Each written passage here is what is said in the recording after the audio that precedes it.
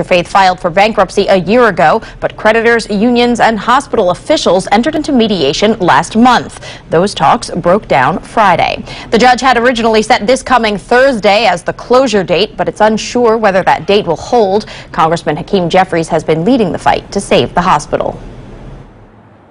We need more medical care in central Brooklyn, not less.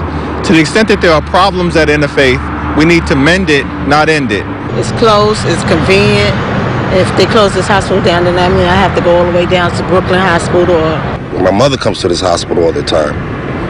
So this is one of the closest hospitals she goes to. If not, she'll have to go probably to Manhattan for another hospital. I think that's kind of ridiculous. Interfaith, which employs around 1,000 people, has been operating at a loss of $3 million per month.